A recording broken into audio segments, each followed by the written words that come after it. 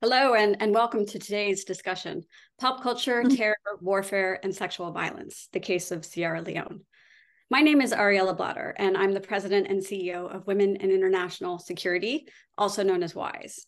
WISE is a non-governmental organization that achieves gender equality by helping women advance as leaders in the international peace and security sector. WISE is a non-governmental organization that achieves this gender equality for the last 35 years as a unique global organization supporting professional growth opportunities for women, leading gender equality research projects and policy engagement initiatives, nurturing a community of powerful security advocates, expert leaders, and mentors. Our network spans nearly 50 countries across 6 continents and includes 60 supporters committed to closing the gender equality gap worldwide. Our event today centers around Dr. Marc Sommers' latest book, We the Young Fighters, Pop Culture, Terror, and the War in Sierra Leone. And for those of you who are members of WISE, the membership code 30% off will be in the chat. And we encourage those of you who are not yet members to please join our organization. The information is currently in the chat function.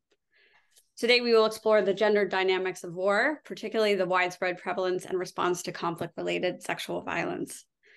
My job today is to welcome our moderator, Dr. Chantal de Jong-Udrat. Chantal is a global fellow at the Environmental Change and Security Program at the Wilson Center. She served as the president and CEO of WISE from February 2013 to July 2021 and is currently a member of our board of directors.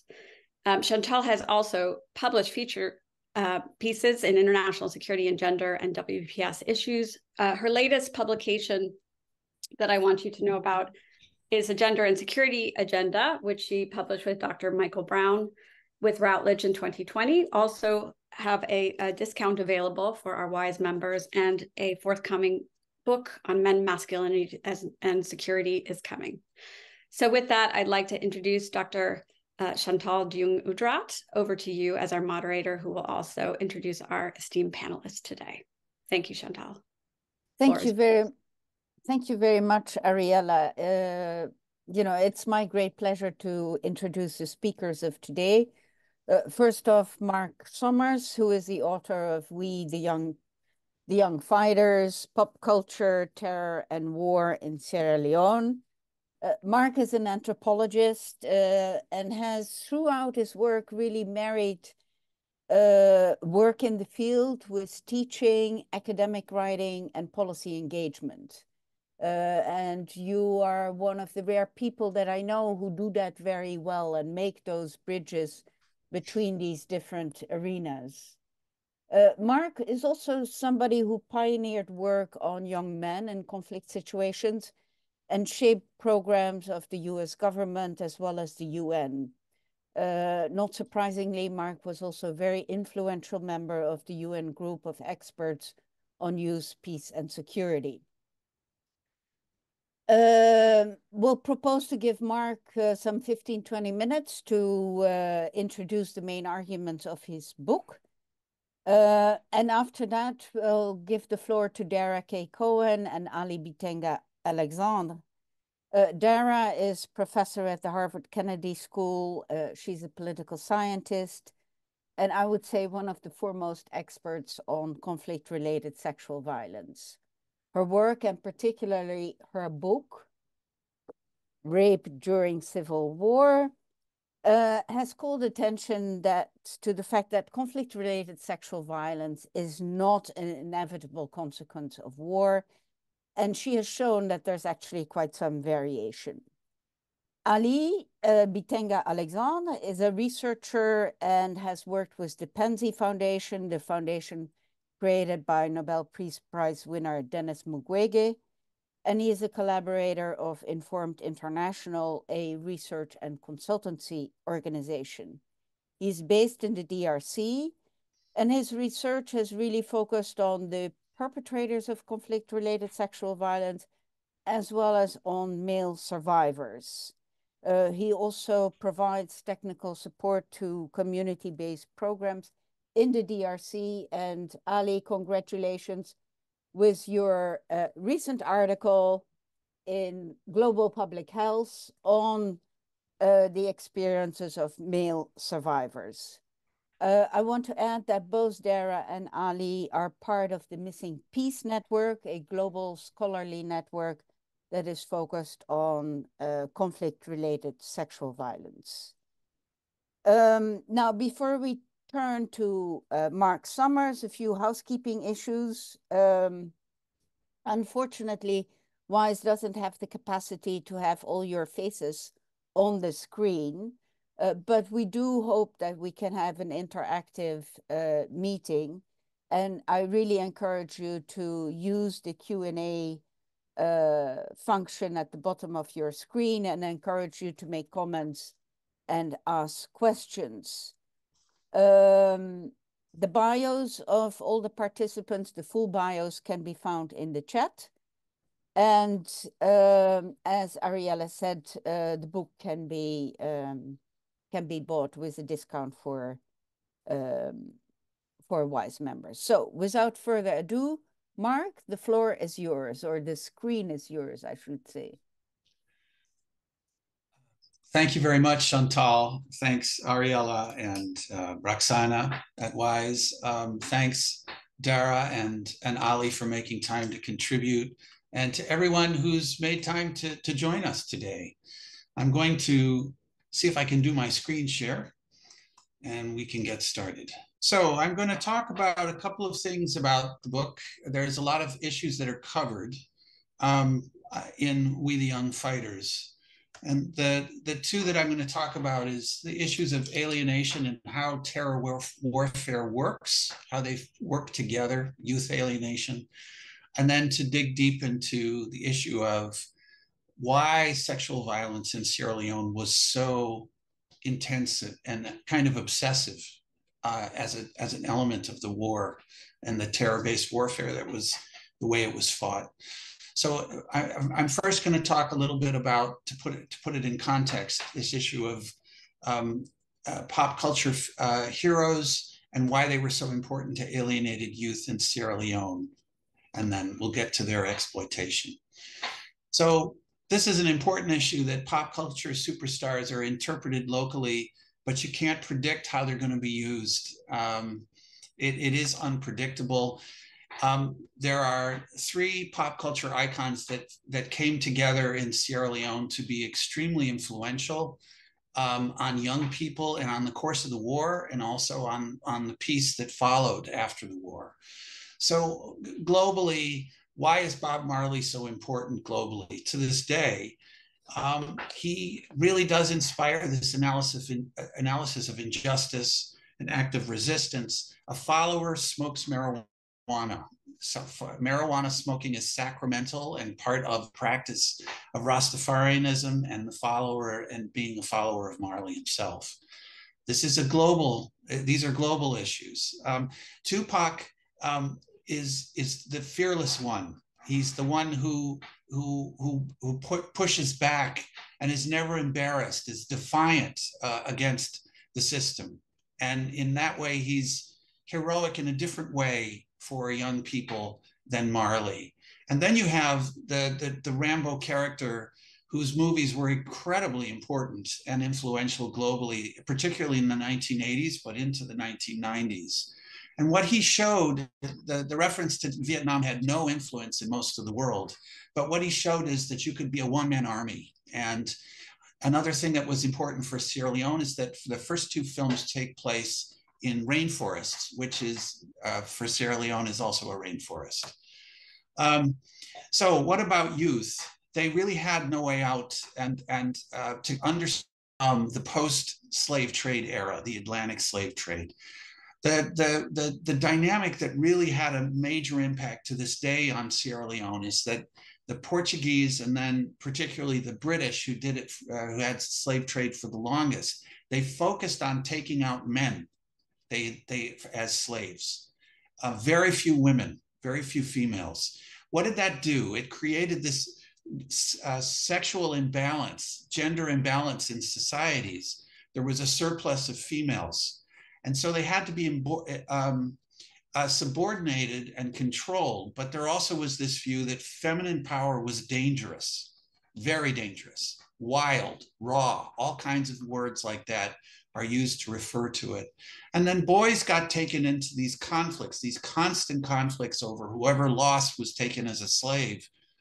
So the boys, this whole pattern of being pressed into fighting, pressed into do the dirty work, the violence for your leaders is something that happened centuries ago and has stayed in Sierra Leone as a tradition to this day. The issue of emasculation is a major theme throughout Sierra Leonean history. It's difficult for boys to marry. Their labor is controlled in marriages. I'm not going to go into the details, but even when they run away from villages and go to the diamond mines, it's virtually forced labor there too. And a key issue is that they're often looked down upon as thugs.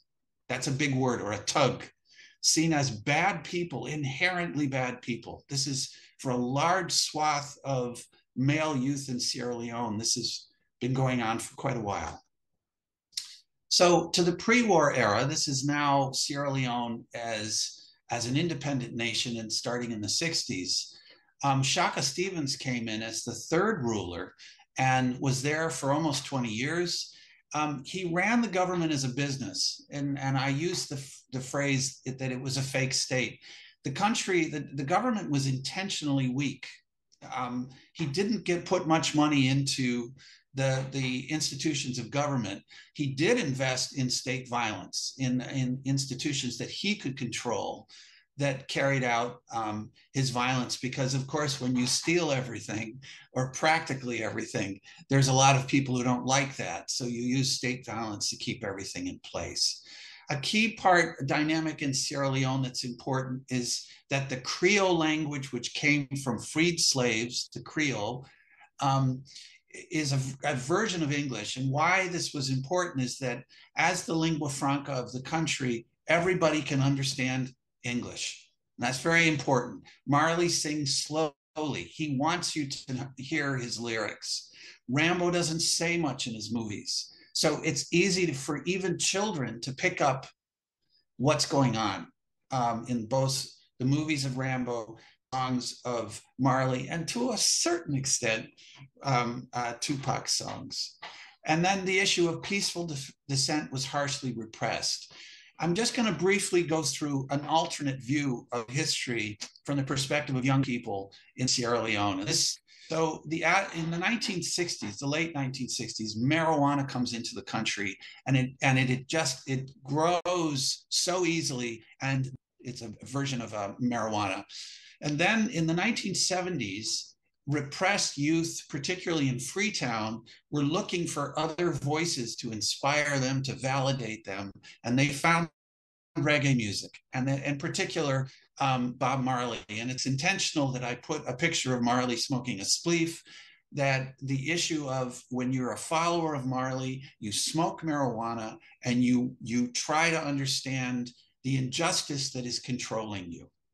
That's because a practice of becoming conscious of the injustice that surrounds you. Marley, to this day, is extremely influential and popular, not just in Sierra Leone, but the three Rambo movies came in. The first one seemed to be particularly influential in Sierra Leone. He was identified by female youth. He was important, as well as male youth, for reasons I'll get to in a moment. And then there's Tupac, who comes in the 90s. I put in a picture where he has the tattoo on his torso saying "Thug Life." That's important because Sierra Leonean male youth were called thugs or tugs, all their guy who's proud of being a thug. So even before when they saw this picture, and even before they heard Tupac's music, he was a hero, because he wasn't afraid. He wasn't embarrassed about being a thug. So how do you put this together? Why these three? Why were they so important in Sierra Leone? Youth turned to Marley for inspiration. Tupac was like a friend of theirs from another part of the world. And John Rambo's movies were pedagogical. They provided instruction on what to do when you were really up against it. So the shared messages, and they're in all of the works of all three. Rambo's not really an artist, but a character, but the other two are major artists. We're blamed, but we didn't do anything. Those in power are against us and forcing us to resist. It's not our idea to resist. We have to. So the world is perverse. It's a perverse universe we're living in. Everything's upside down. Okay, then war takes off, and the rebels in particular exploit the popularity of this trio. It would have been very difficult not to draw in and exploit them, because they really did permeate the world of young people in Sierra Leone. Particularly Marley. Marley was taken as the inspirational leader of the rebels. The coup government that took over in 1992, he was the inspirational leader of the government as well for quite a while during the war. And then they exploited the youth that they captured. Almost everybody was abducted. Everything was, even the fighters were captured and controlled and raped to a very high degree as well. The boys were drugged heavily and manipulated to become weapons of terror. They often went into battle to attack civilians, not even knowing where they were or what they were doing. So the other thing was to exploit the weaknesses in governance, which came up with, particularly with Shaka Stevens, to terrorize civilians. But in terror warfare, this was terror-based warfare. You don't focus on really wiping out the other side, or in the Balkans during wars there. This focus is very different.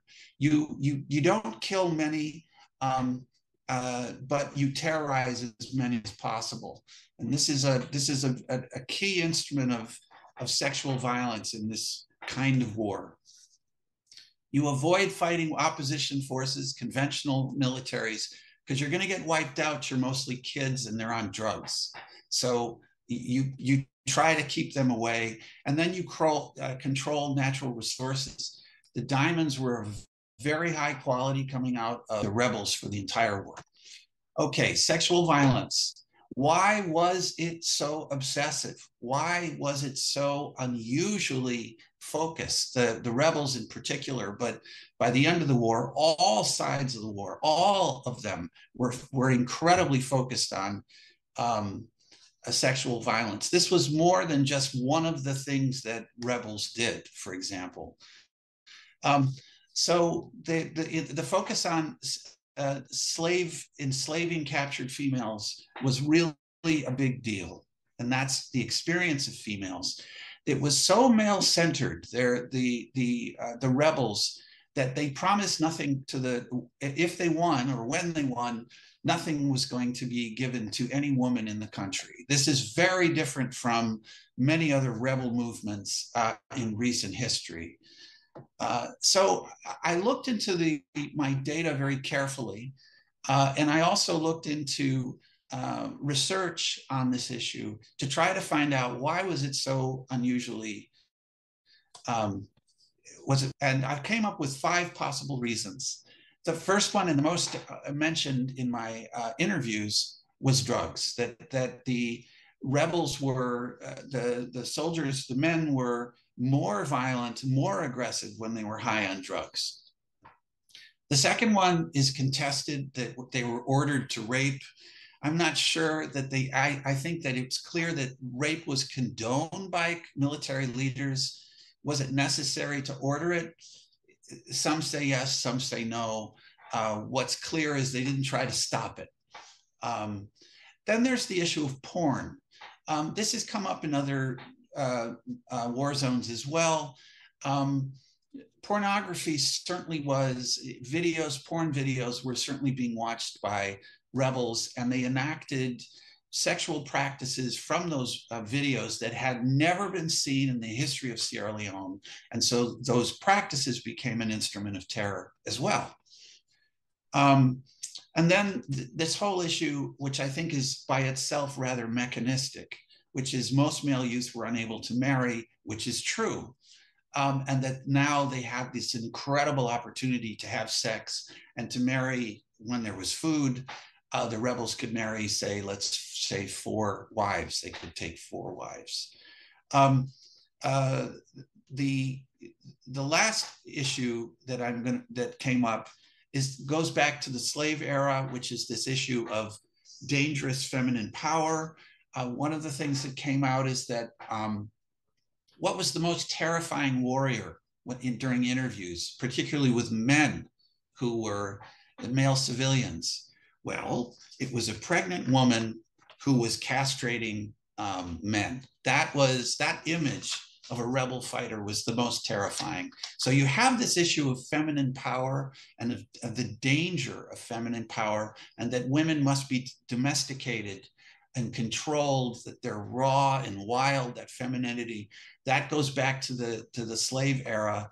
And it appears to be one of the underlying reasons for the unusual intensity of sexual violence during the war. Just briefly on the post-war era, Sierra Leone, for the first time in its history, became a real democracy. Last year's election, not so much. That one is contested up to this point. The paramount chiefs, which was one of the main reasons for the war, basically they could control rural areas, their chiefdoms, with impunity. International actors, particularly the British government, put them right back in power. So the structures that were causes of the civil war in Sierra Leone were reinstated after the war. Another thing that happened after the war was really remarkably strong generational separation. Young males and females the relationships of being sort of having no voice and doing what you're told and being controlled by your parents, that seemed to be over. And there was tremendous urban migration out of rural areas after the war by young people. And then no matter what, youth were still on the margins. A common occupation for former rebel wives is to be a commercial sex worker. And because you can bring your children, and one of the reasons is you can bring your children to work. And a large number of prostitutes that I interviewed were former rebels. In some cases, every single one of them in a particular area. Male youth, again, they went into the mines and cities. When they went into cities, they were seen as thugs quite often. When they went into the mines, their labor was controlled to a very high degree. What happened to Marley, Tupac, and Rambo? Rambo's influence after about 2005 seemed to really wane. Tupac came back as somebody for male youth to really look to. I put a quote here: there are so many sufferers. That's also a term that Marley uses, the sufferer. I used to hear from people who succeeded, like Tupac, I'm from nowhere, but someday I can make it. Tupac is an example for us. And Marley, his influence was even greater, and most certainly with female youth as well as male youth, but also with adults. His ideas about resisting repression and standing up for yourself. The most important song during the war was Get Up, Stand Up. The most important song after the war was Get Up, Stand Up, but it was reinterpreted to mean that you stand up for yourself, and that is don't give up. And so you had Marley and Tupac coming back to validate and support young people on the margins who were really being put down once again. Thank you very much, Marc. And it's really interesting how these foreign popular, artists and icons became a real factor in the war in Sierra Leone. I'd like to give the floor to Dara Cohen. Dara, Sierra Leone was also one of your case studies. And in particular, I'd like to ask you, about the factors that Marc proposes in terms of, why sexual violence was so widespread in Sierra Leone. And he distinguishes between structural factors and more direct factors. Dara, over to you. Just like in the pre-war era. So I'm going to leave it there and turn it back over to Chantal. Thanks very much. Great. Thank you so much, Chantal. And thank you to WISE for inviting me to be part of this wonderful discussion. And congratulations to Marc on this incredible new book. It was just such a pleasure to read. Sierra Leone is a case that I care a lot about. It's where I did the majority of my research for my dissertation, which became my first book. And I learned a lot, even knowing a lot coming into reading the book. I learned a lot from reading the book. So I thank you for that, Marc. Yeah, I think I'll just start briefly with a few comments about what I think scholars of conflict-related sexual violence can learn from this book, and maybe put Sierra Leone also into a broader global context. First is that Sierra Leone, I think, is a case that is widely acknowledged to have been a case of just mass rape, very widespread reports of conflict-related sexual violence of multiple forms, including rape, including gang rape, and that this sexual violence was mainly committed by the RUF rebels. I'll come back to this perhaps later in the session with some different comments, but I think the fact that it was mainly committed, not exclusively, but mainly committed by the RUF rebels, raises a really important puzzle that a number of scholars, including myself, have tried to harness in understanding some of the root causes, whether they're structural or otherwise. And I think the puzzle is that, and Marc notes this in his book as well, there was maybe even an unusual extent of, I think how Marc frames it is factional fluidity across the armed groups that were fighting in the Sierra Leone Civil War, which essentially means that these were the same people fighting in the various armed groups that were engaged in the conflict. And yet most of the sexual violence was perpetrated by the RUF, by one of the armed groups. So I'll return to that maybe a little bit later in the session today, but I think that's a really important puzzle for us.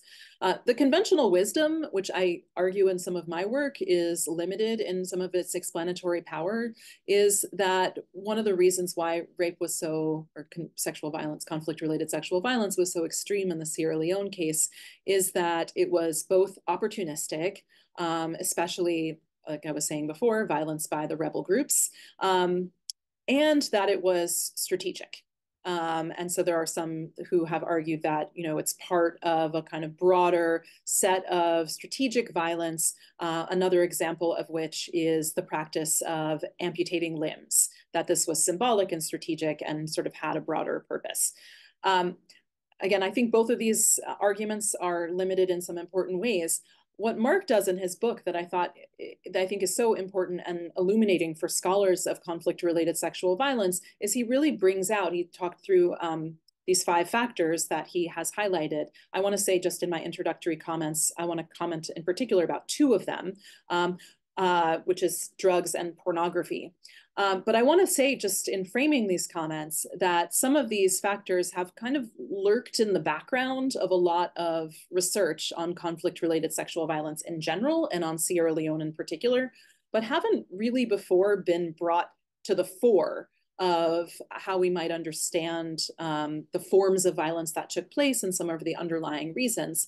And I think in part this is because the broader literature has tended to focus on what I'm going to call rationalist logics, has kind of analyzed sexual violence as a, quote, strategy of war, and has maybe given too much credit, I suppose, in some ways, to armed groups for perpetrating even massive levels of sexual violence, but sort of reading it through the lens of this must have a larger military purpose or strategic purpose. And I think one of the important parts of Marc's book and his argument is that it nuances that, it complicates it, and it sort of helps us understand, I think, through all of the incredible fieldwork and interviewing that Marc has done, how the fighters themselves, how the ex-combatants themselves explain and understand the sexual violence that they were involved in. So let me say just a couple of comments first on drugs and then on pornography, and then I will turn the floor back over.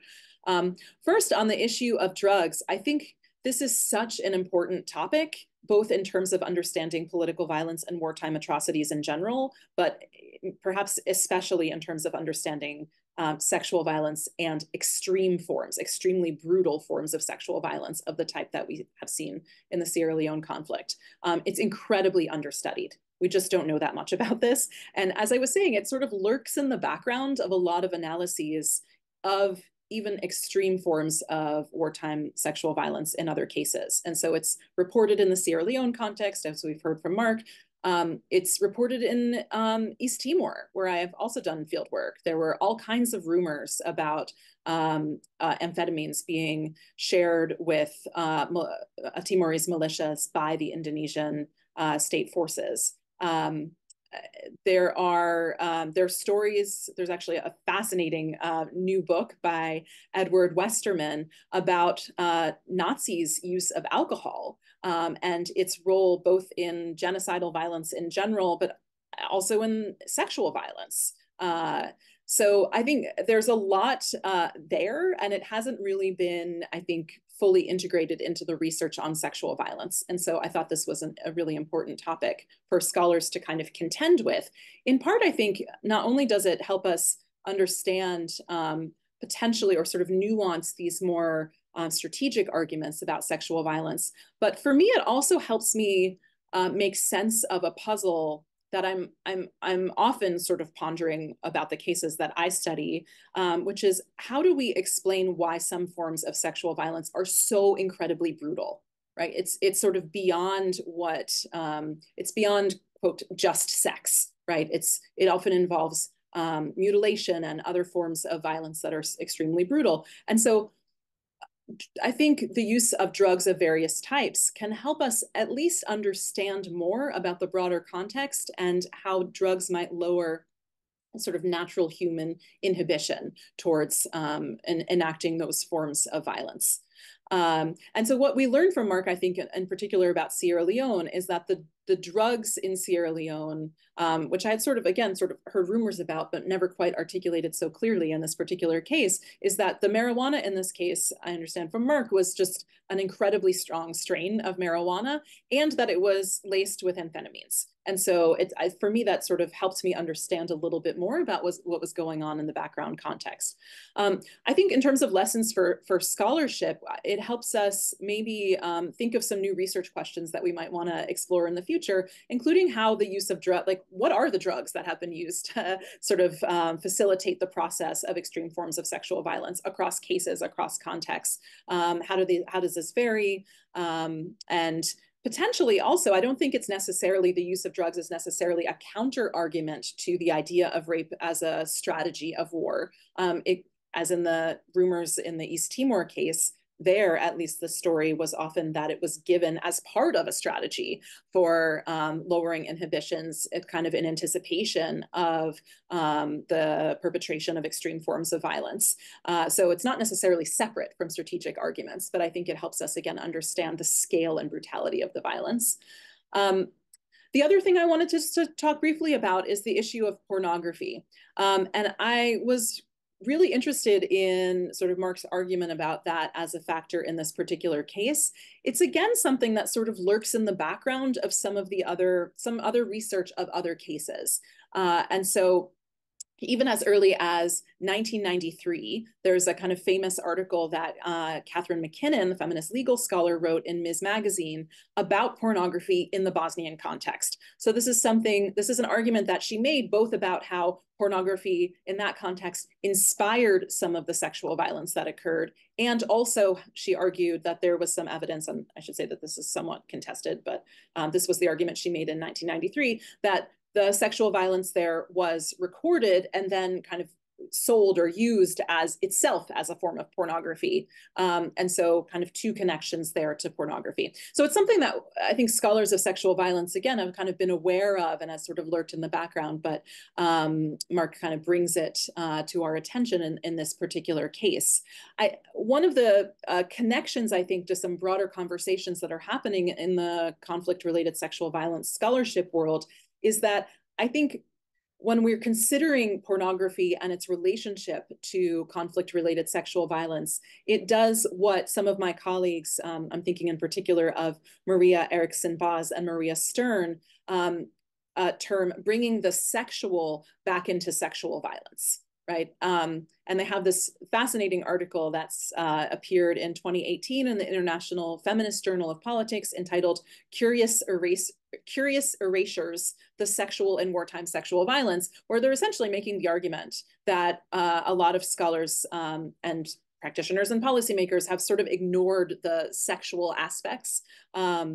And they are trying to make the case that we ought to bring that back into some of our understandings. And so I think in part that's what Marc is doing by calling again our attention to the role of pornography in this particular case. Now, similar to what I said about drugs, I think this is such a rich and understudied aspect of conflict-related sexual violence. And one question I had as someone engaged in this research is that pornography is incredibly widely available and arguably even now more available than it was during the early 1990s during the Sierra Leone Civil War.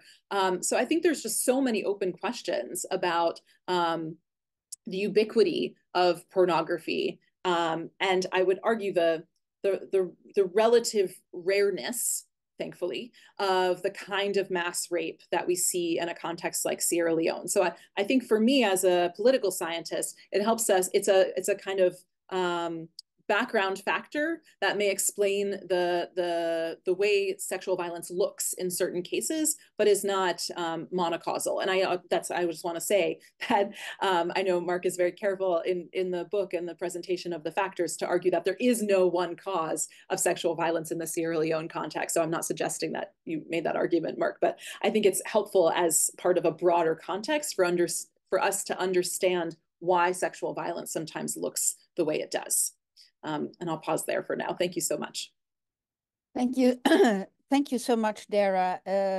Yeah, I also think, when you're emphasizing porn and drugs, that also then points us to, more structural causes, and in particular notions of masculinity that are often also ignored when we're talking about conflict-related sexual violence. Ali, this is also a great segue to you because you focused a lot on issues of masculinity. But before you do that, I wanted to ask you, to what extent do these factors and the descriptions of Marc of conflict-related sexual violence apply to the case of DRC? Thank you very much, Chantal, for the floor. First of all, I would like to congratulate Marc for this important book that increases our understanding of causes, the motivations of sexual violence. Because for many years, sexual violence has been treated has been considered as a disease that should be treated at the hospital, either psychologically or medically. But reading Marc's book, we understand that sexual violence is a complex social problem. So it should not only be treated at the hospital, but to a broad societal level. And when I was reading Marc's book, I was wondering if it didn't confuse the setting where he conducted his research, because most of the explanations he provided are applicable in the DRC as well, especially from soldiers' point of view, but also from civilian point of view. I'm going to start with the drug issue that Marc has pointed out. So with studies with soldiers in the DRC, soldiers have said that one of the causes of sexual violence is drug. As if soldiers take drug, they commit sexual violence brutally. But what I want to mention is that some soldiers do take drug, but they don't necessarily commit sexual violence. So it is not an automatic explanation. If you take drug, you will do it. Some soldiers take drug and then rape, and others do, but they don't rape. But this drug explanation has been related by soldiers in the DRC as well as by civilians. And currently, what we observe in the DRC, so men, not only soldiers, but also civilians, take drugs to increase their sexual performance. And I don't understand the biological processes, but some men and soldiers die when doing it, the perpetrator, because it creates some problem on the heartbeats. And so we have some cases of people dying while doing sexual intercourse, especially when they have taken drugs. Soldiers, recently we heard of one soldier in Bukavu, but also some civilians. So it's a common. And these drugs sometimes are contaminated, but there are drugs which are imported from outside. We have some drinks now in the DRC imported from Europe, and that men enjoy drinking, including soldiers and civilians. And sometimes it leads to sexual violence, and to death for the perpetrator as well. And also, Marc spoke about pornography. The pornography as a cause of sexual violence. So in the DRC, there is before the war, there were projections of pornography cinemas in the community. And when the cinema was over, we heard of many stories of sexual violence in the community, like young boys perpetrating sexual violence after watching pornography.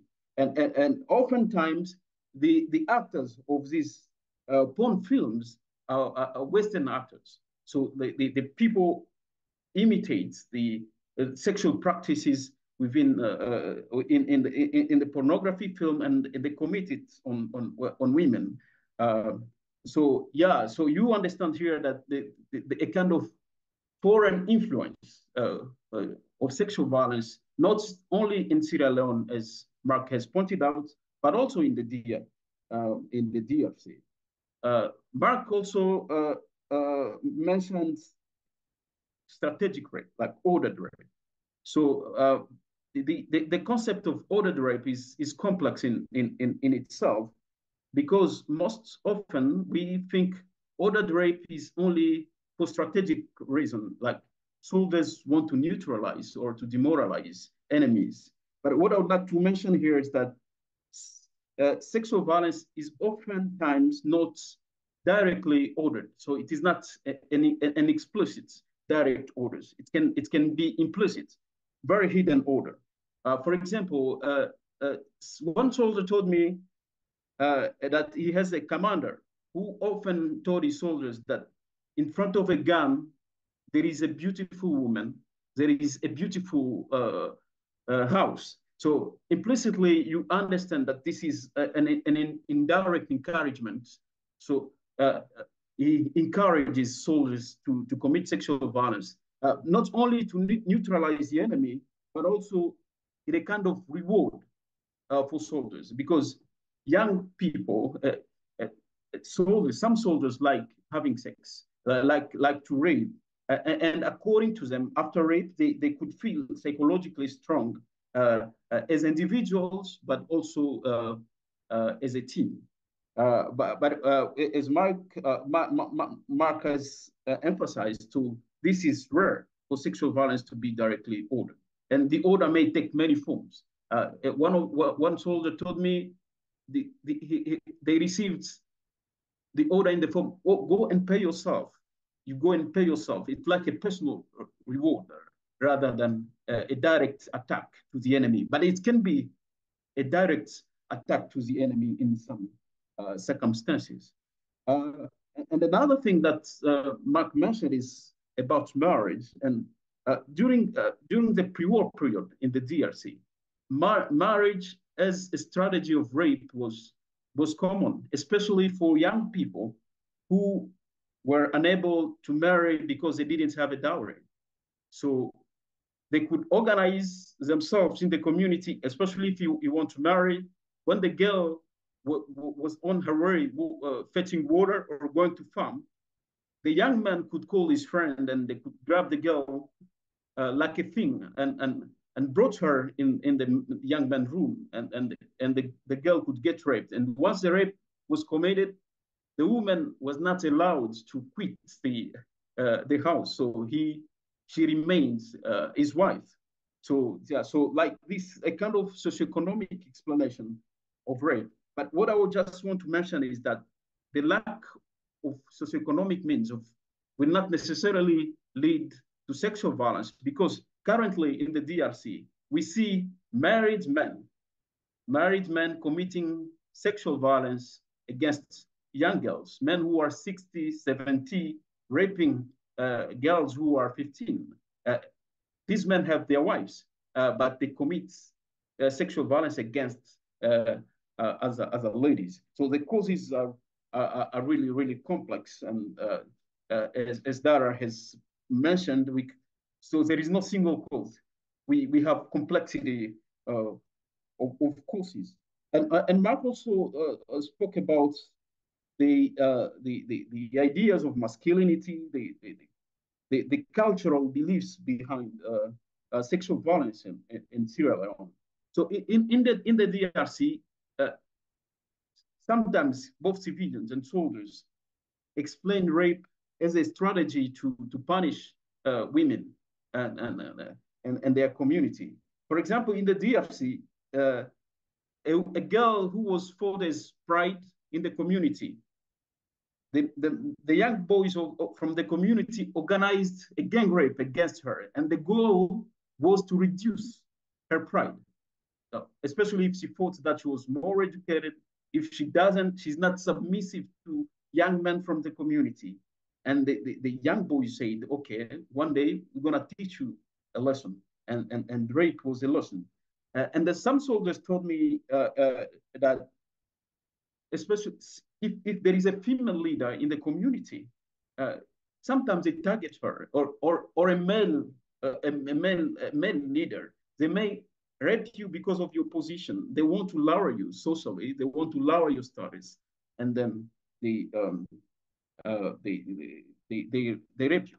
So these are complex socio-cultural causes of sexual violence. But as I said earlier, that unfortunately, when the interventions on sexual violence, they take sexual violence as a disease. Okay, they will treat the victim by providing some medicine, but usually they overlook all these complex social factors, which are very important to address for prevention purposes.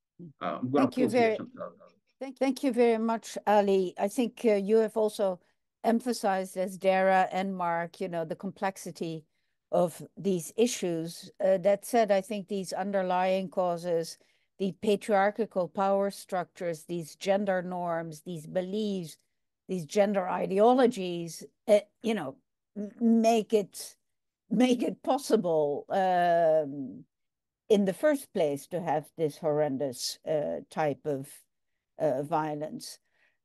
Marc, I want to turn to you, but I also have some questions here from people in the audience. And one is also about, how does a society recover from such widespread violence? And what can you tell us about Sierra Leone in the aftermath? Well, thanks, Chantal, and thanks, Ali and Dara, for your very, very helpful comments and interesting comments. The recovering takes place usually in an organized way in what they call communities, which are rural almost always, and in villages. And the idea is to try to bring the former soldiers and the former wives of soldiers to be accepted. Susan Shepler, who's written on very profoundly on Sierra Leone, has found that these communities found it easier to accept the boys back than the girls, and the children, the female youths who came back as bushwives, that they had more trouble being accepted back in communities because of those children in particular. So it's a mixed bag. I would say the in terms of demographically, in terms of proportion, the challenge with that approach of coming together, there's Fambul Talk is an NGO that does this to this day, is that so many of the ex-combatants aren't there. They're living with each other, the males separately from the females in general, in cities. And they did not go back into the villages because they weren't accepted. And I think some of them were more comfortable outside, with former combatants in cities. There's a big tradition of ex-combatants being motorcycle taxi drivers in Sierra Leone, for example. Virtually all of them are. For the female combatants and wives, as I said, commercial sex work is extremely common as a profession, as a way of surviving for them and their children. So it's a mixed bag. I think there's been real success in some villages, but in larger ways, I think the ex-combatants are pretty much on their own, many of them. So in a way, you're saying, the patriarchy comes roaring back after the end of the conflict. The fact that you say that the boys are more easier accepted back than the girls says something about that. Dara, I want to turn to you because you had a number of issues that you wanted to raise as well. Yeah, thanks. And just on that last question, I haven't been to Sierra Leone for a long time now. So I was interested to hear Marc's comments, in part because I think they reflected my own experience from the last time I was there, what I observed. So in some ways, it's a little sad to hear that it hasn't gotten better in more recent years on some of those dimensions. I also wanted to say that I think often we assume, I think, as people who care about this issue, or even scholars that study this issue, that sexual violence, even on a massive scale, is sort of permanently devastating. And while it is very true that, of course, there are lots of long-term negative consequences to mass rape, I think there is some hopeful research that has come out along these lines. I wanted to recommend to people in the webinar in particular some work by Carlo Cus, who has done research in Sierra Leone about the aftermath of sexual violence. And what he's found is that there are some communities that have been widely affected by sexual violence. In some cases, he sort of pushes back against the idea that these communities are permanently devastated, that actually he observes that there is a lot of coming together and some kind of community coherence in the aftermath of sexual violence. And so I think it suggests that people are incredibly resilient. I mean, that's something I was very inspired by during my own fieldwork in Sierra Leone, is that even though there was this awful civil war, mass sexual violence, I mean, haven't really talked about a lot of the other forms of violence, amputation, child soldiering, all sorts of other wartime atrocities. People are incredibly resilient, I think. And so that, I think, is a little bit of a hopeful piece to end on, thinking about the aftermath of widespread violence like that. But so I wanted to return a little bit to some of the constellation of factors that Marc mentioned, and related also to some of Chantal's comments about patriarchy. So some of the other factors that Marc cited as being important in terms of widespread sexual violence in Sierra Leone were sort of the issue of orders, or at least tolerance of sexual violence, this factor about young men being unable to marry, and then finally the kind of role of emasculation. And actually, I think all of these factors are quite related to one another. So I just wanted to make a few comments along those lines. First is the kind of issue of the inability to marry.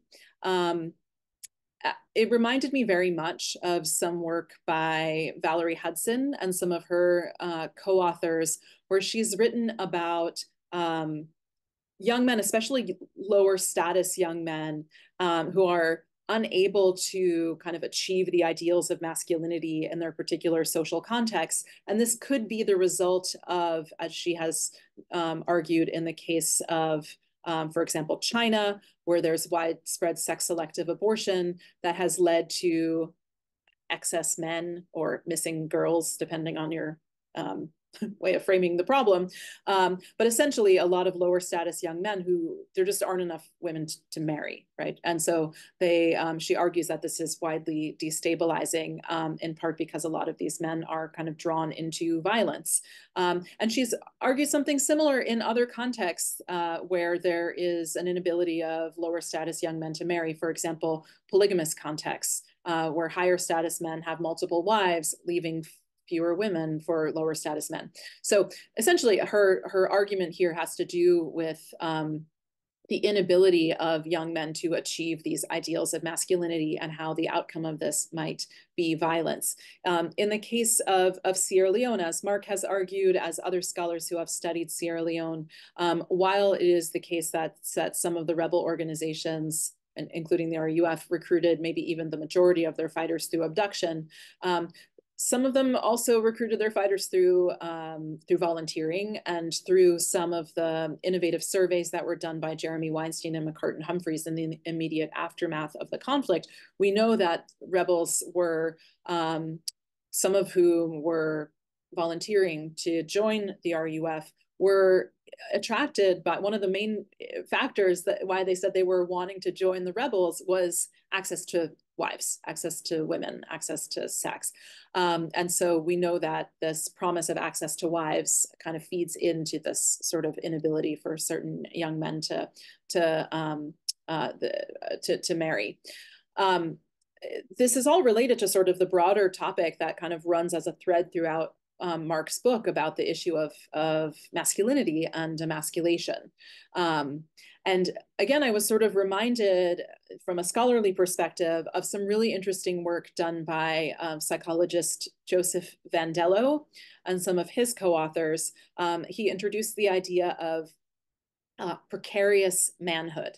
And what he argues is that manhood or masculinity is something that has to be, and I'm not saying I agree with this framing necessarily, but I just want to present it as kind of food for thought for the panelists and for the audience, that manhood is something that, unlike womanhood, is something that must be demonstrated and maintained and defended. And so what he argues is that when masculinity is threatened or is under threat, that often the response is kind of a violent or aggressive response. And so this is part of why, going back to sort of the start of my earlier comments, why I, in my work, try to understand the puzzle of why the RUF in particular was the armed group, or was the sort of armed group context where that perpetrated the vast majority of the sexual violence, and that the RUF was also the group that abducted most of their fighters, which I think in this framework can be understood as a kind of threat to masculinity, the response to which might be violence, aggression, forms of sexual violence, and that the RUF recruited their fighters. One of the main differences, I argue, is that the RUF recruited their fighters through abduction more so than any of the other armed groups that were active in Sierra Leone. So that might be one, sort of putting it into the broader context of masculinity, emasculation, this kind of inability to marry, and then going back to this other factor, the sort of puzzle of the lack of orders, both in this particular case in Sierra Leone, but also in a lot of other cases. And this is the lack of orders is sort of termed by Elizabeth Wood, political scientist at Yale, as a idea of violence as a practice which she argues is between a kind of strategy and opportunism. It's this kind of this middle gray area of violence that's not directly ordered, but is tolerated. And so that, I think, also relates to some of Marc's factors. Thank you, Dara. We're nearing almost the end of our webinar. I also want to point people to the research of Ali, because he shows at the individual level how men bounce back, and that you know, they can redefine their masculinity, and emasculation is not a permanent or static dynamic. I want to give all of you one more round, but I would like you to focus on, okay, what are the sort of policy implications of this? And for you, Marc, in particular, you're making this connection with pop culture, terror and war. What do policymakers sitting in the State Department, at the NSC, at the UN, you know, what should they take away from your work in first instance? And I'll give you the last word, Marc. So I'll go first to Ali, then to Dara, and then to you, Marc. Ali.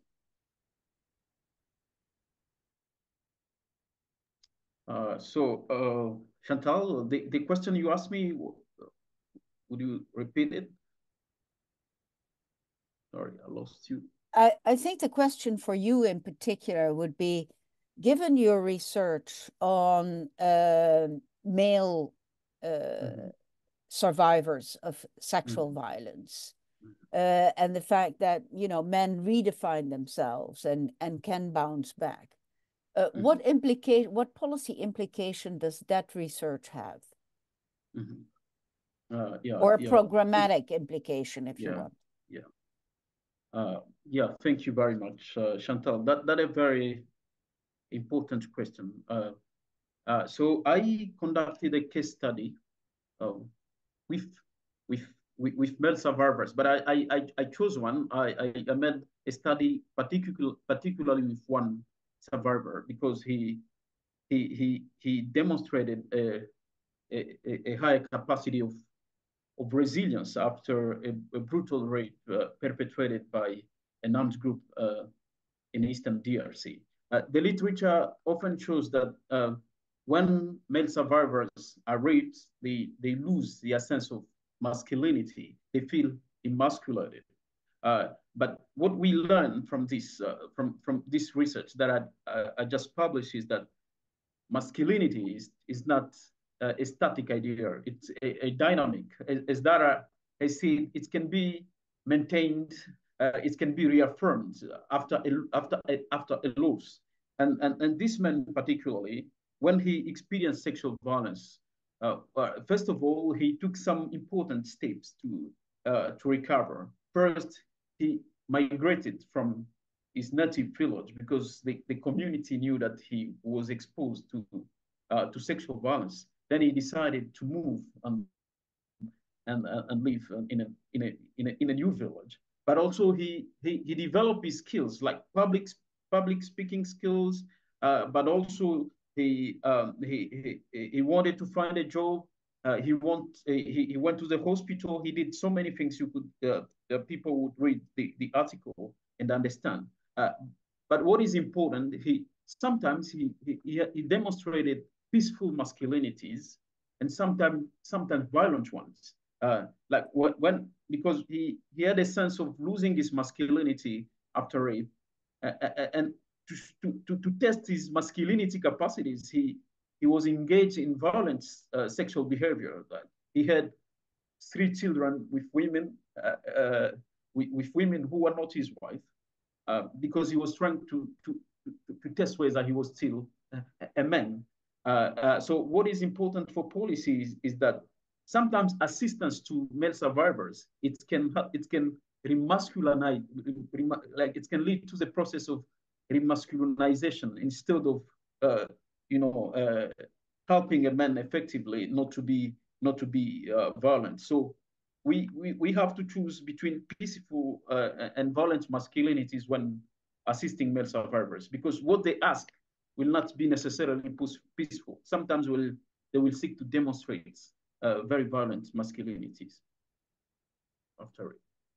What you're saying is that sometimes these programs sort of reinforce traditional notions of masculinity, where the man has to be the protector, the provider, etc., and that when you are developing programs, you should be careful not to reinforce those traditional conceptions of masculinity. Dara. Yeah, I mean, I'm afraid I don't have any brilliant policy solutions based on the factors that we've discussed. But I do think there are some important lessons potentially for policy space, policy discourse practitioners.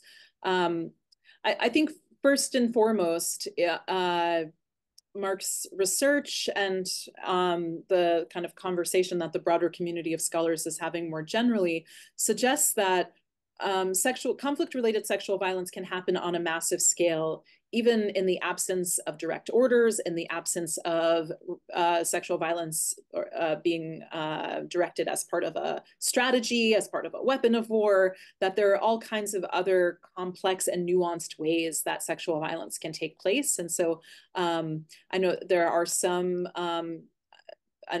ongoing conversations about the kind of costs of always framing massive sexual violence as a strategy of war. And I think this kind of contributes to why that we should be cautious about doing that and framing sexual violence that way in the way we talk about it in policy spaces. I'm also going to give a sort of scholarly response, I suppose, which is that I think, as I said before, Marc has just pointed out some factors that we just don't know enough about. And so I think from a policy perspective, it is so essential for us to understand some of these factors, the role of pornography, the role of drugs in how they interact with people on the ground during conflict and the wartime violence that gets perpetrated. I just don't think we understand anywhere near enough about this. So kind of supporting more analysis and research into that, I think, would be a very important policy implication.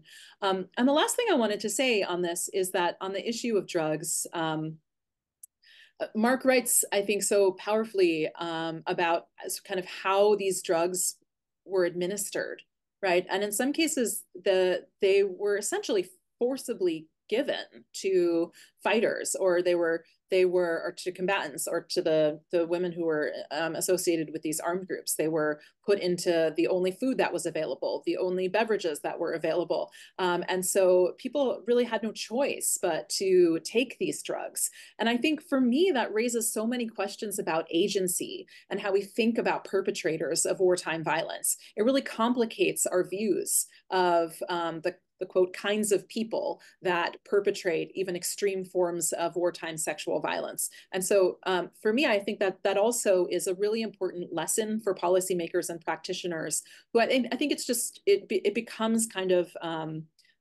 easy to demonize perpetrators of these terrible, terrible forms of violence. And I think Marc's book helps remind us just how incredibly complicated these conflicts are, and the reasons why ordinary people, and I do think it's important to remind ourselves, as Marc does so powerfully in his book, that the perpetrators of sexual violence and these wartime atrocities are truly ordinary people. They're just ordinary young men in desperate circumstances, and in many cases, how do we understand and explain how such individuals can perpetrate such terrible violence? And part of the answer, it may lie in this kind of drugs and all of that nuance. So that's potentially a lesson, I think, also for policymakers. Thank you. Thank you, Dara. And yeah, I would like to echo, the conflict-related sexual violence as a strategy of war or a weapon of war has become very popular in the policy community. But I think the reason why it has become so popular is because it allowed policymakers to just point at a few bad apples and not at the broader structural underlying causes that that make conflict-related sexual violence, you know, such a complex issue. Marc, I want to turn to you, but I also want to let you know, and maybe you can speak a little bit to that, because you've done research in many countries in the world. And people have asked about, you know, what's going on in Sudan, what is going on in Haiti. I think there are some similarities between these different cases, and in terms of, you know, factors that can help to explain why this violence is happening. But then I really want you to focus sort of on the policy recommendations, and particularly, you know, coming back to Marley, Bob Marley, Tupac, and Rambo, you know, the importance of these pop icons. So thank you, Chantal, and I really enjoyed listening to Ali and Dara and yourself about this discussion of these very deep and disturbing issues. I think the linking thing to me is how we see the perpetrators. I'm concerned from a policy perspective, but also I think people get involved emotionally. That we pathologize masculinity. And when we do that, I think we don't have no way out, policy-wise or any other way. Because these are, as Dara was saying, and I think Ali's stories makes very clear, these are young people who are given a kind of, the boys, a kind of masculinity, which is crazy. They can't meet it. They can't avoid public humiliation.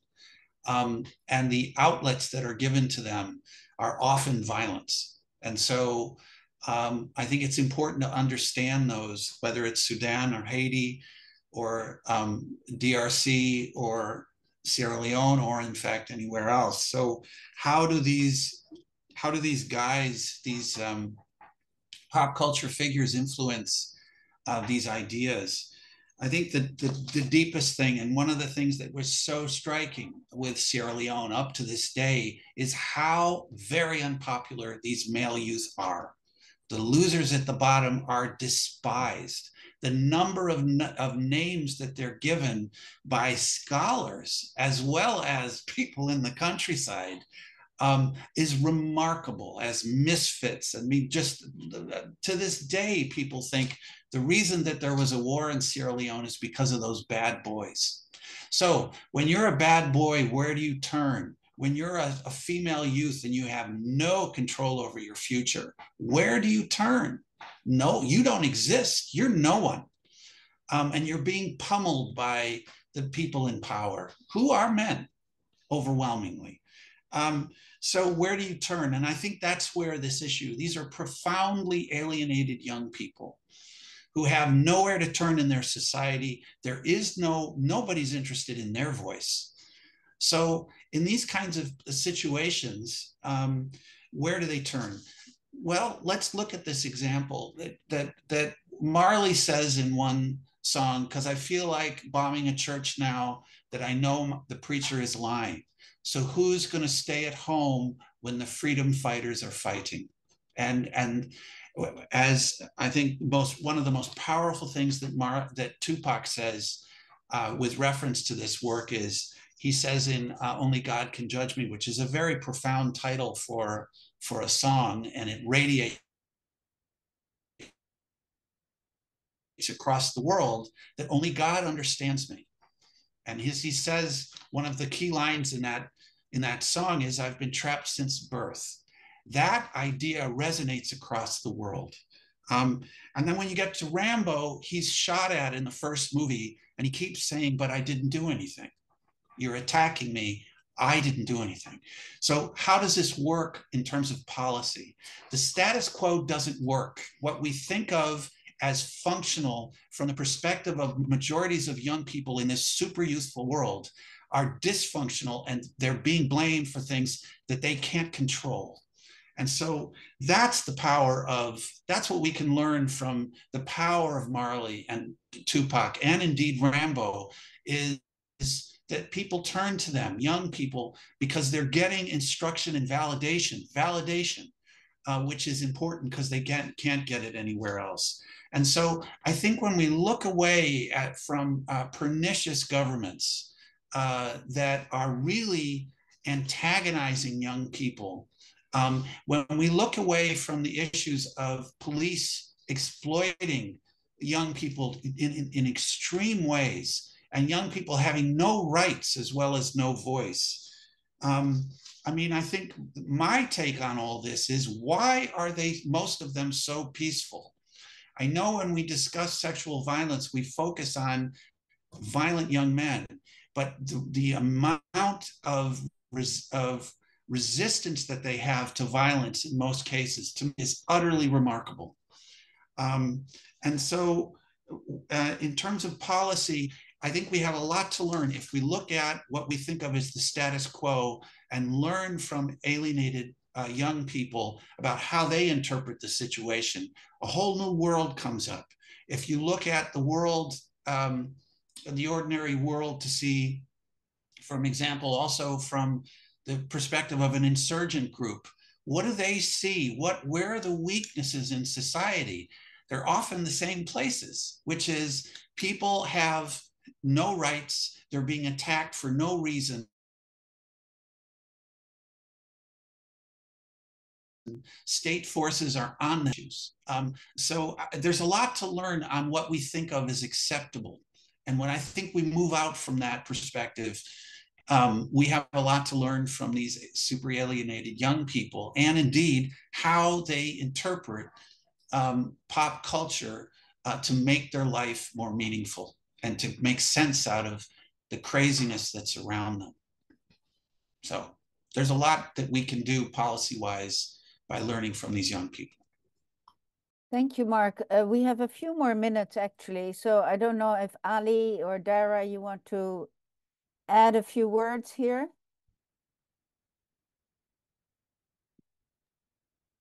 Ali? Yeah, thank you very much, Chantal. So what I would like to add is about female survivors of sexual violence in certain contexts, especially here in the DRC. Women are resilient as well after sexual violence, because the common idea in the literature is that after sexual violence, women get excluded from their community, and this does not hold true all the time, because like in the DRC, there are communities in which almost everyone was raped. So all women in different households were raped, and many men as well. So when it is a collective problem, sometimes it does not lead to rejection, because people in the community understand it as a general problem. Instead, they provide support for survivors. So I went to a field work recently in Canyola, and I found that there are so many women who got married after having been abducted by rebels, because it was a general situation in the community, so no one blamed another for that. Yeah, so the idea that the women get excluded, they are marginalized. Of course, it is true, but it is not. It is not always true, and there is life after sexual violence. So there are women who have better economic situations than they were before rape, because like they went through empowerment process after sexual violence, and we need to do research on the reconstruction, social reconstruction process after sexual violence, instead of remaining with the idea that they are marginalized, they are excluded, they are powerless, they have agency in one word. Thank you. Thank you, Ali. I think you're making an important point that one of the issues is how do societies reconstruct and remake social relationships that are maybe then also more equal and less less exploitative as they were before. Marc, one last word from you. Okay, thank you, Chantal. Thanks everyone again. I mean, I think the reasons for why people, why sexual violence is so pervasive in some places and not in others is a real question, I think, for us to still probe, and why in some situations it's not haphazard. It's actually a feature of terror. And I think my last point would be on this issue of how Sierra Leone's example can really help us understand the utility of terror as an insurgent group or as a violent extremist group to radiate power beyond your numbers and to make you seem more powerful than you are as a group. Sexual violence really fuels that and can support that. And I think it's important to understand that. And I would encourage, one of the things I noticed, Chantal, in the research is that there were a lot of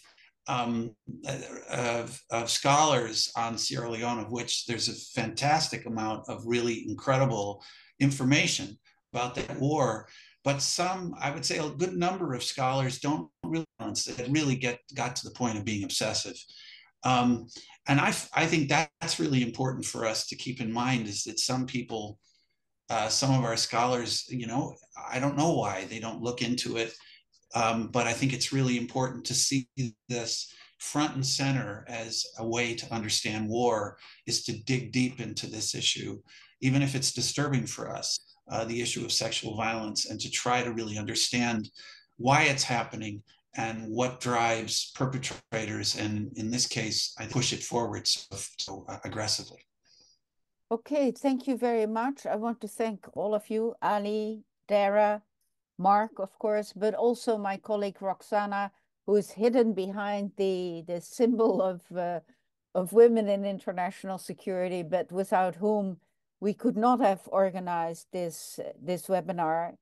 I urge all the participants in this webinar also to look at the follow-up email that we will be sending, where we will also have the links to the various articles, books, and other interesting materials, including the materials of the Missing Peace Scholar Network that will also have a lot of resources for you. So with that, thanks again, Marc. Congratulations again with your terrific book. Ali, congratulations with your article. And Dara, you, congratulations, and thank you for all your work on these issues. Thank you so much. Bye-bye.